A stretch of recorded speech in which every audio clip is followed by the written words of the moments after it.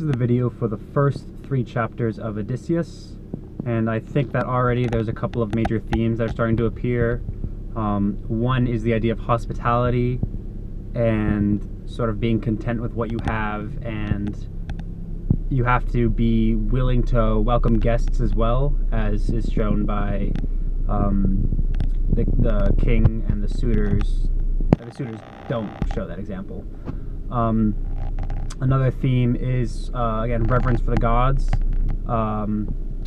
Zeus is all-knowing, all-powerful. Everything he decrees comes to pass.